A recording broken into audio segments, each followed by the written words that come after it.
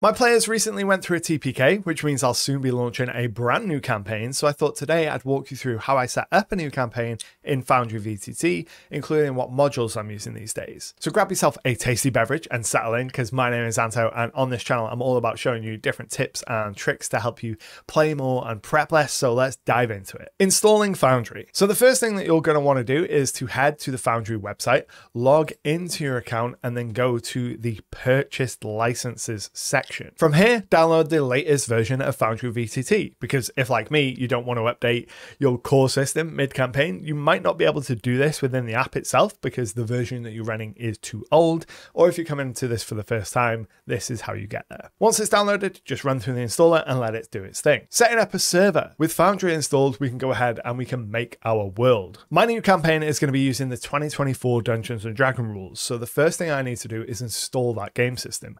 When you open up Foundry, head to the game systems area and click install system. From here, search for your game, and in my case it's going to be D&D 5th edition, and hit the install button. Once that's done, you want to come over to your game worlds section and click on the create world button.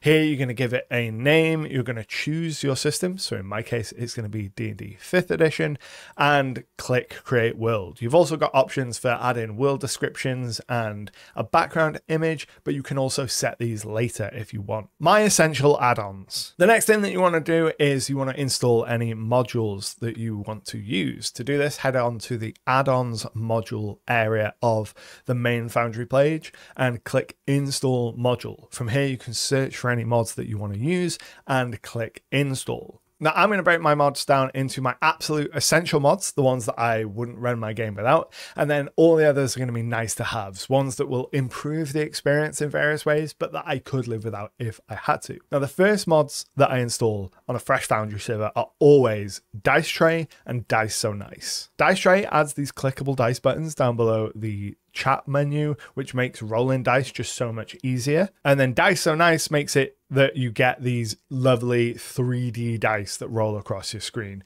which helps get us one step closer to that feeling of being in person when we're playing. These are the two mods that I install in every single server that I'm running, no matter the game system. But if I'm running 5th edition D&D, the next mod that I go and install is the D&D Beyond importer from Mr. Primate. This syncs with your D&D Beyond account and lets you pull in all of the content that you have on D&D Beyond as Foundry, like monsters, items, spells, and adventures, and it's absolutely essential if you have a library of content on D&D Beyond. The other core 5e module that I always install is 5e Stat Block Importer. This module adds a little button to your actors section, and it allows you to copy and paste any 5th edition stat block from any source, and then allow the mod to parse that information and make a Foundry actor, which you can then pull into scenes. It's not always perfect, but it is always much faster than manually creating a monster. So if you have third-party resources that you have PDFs of, for example,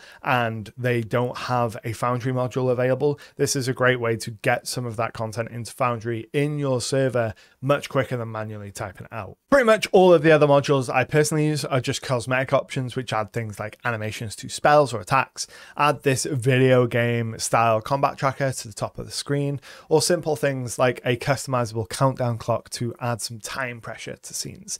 Everything else is just the dependencies that these mods rely on. The home scene. Once I have all my mods sorted out, I like to establish my home scene. This is the screen on which I'll usually start most of my sessions, and for me, I like to use the map of my region that my players are exploring. To do this, I head over to the Scenes tab, I click Create Scene, give it a name, which is going to call it Home, and then in that pop-up, I choose the image that I want to use. And for that, I'm going to go into Dual Cities maps, and I'm going to choose my latest version of the Dual Cities of Talavar and click Save and let that load up. And then we're just going to view that scene. And you can see this would be the scene that my players would see every time they load into the map. If you like the look of this map and want to know more about the setting, I'll link a playlist of live stream VODs down below which cover a lot of the creation of this region. And if you want to get even more goodies from my homebrew world, you should consider signing up for a channel membership. Channel members get new exclusive videos like campaign diaries, world building deep dives, game dev videos where I work on my own RPGs, detailed videos on things like monster building, and a whole bunch more. And you also get early access to regular channel videos like this one, and you help keep the lights on and the camera rolling. I couldn't do this without the support of channel members. So check it out using the join button down below. Now, once I've got my home scene set up, I usually import all of my D&D Beyond content. To do this, I will go over to the Compendiums tab and click on the D&D Beyond Muncher and then follow the instructions that gives. It's really important here to make sure you import spells and items before monsters, because if you don't, the monsters can behave really weirdly. So I'll usually just go over to the Munch tab and go left to right, going spells, item, monsters, and then anything that I might need from adventure content. Because this is a homebrew campaign, I don't really need to worry about adventure content right now. So we're just going to munch spells, items, and monsters. And after a little while of waiting, you can see that we've got a whole bunch of content imported into the compendium from D&D Beyond, including all of the monsters that I have access to. So this is a really quick way for me to be able to add close to like 3,000 monsters with tokens ready to use. We've got the 2014 core rules monsters, the new updated monster manual monsters, and everything from the expanded rules, which includes third-party content. From here, we're going to want to create our characters. And to do this, you can either use the D&D Beyond importer to pull in something that's been created in D&D Beyond, or you can head over to the actors tab, click create new actor, go ahead and save that.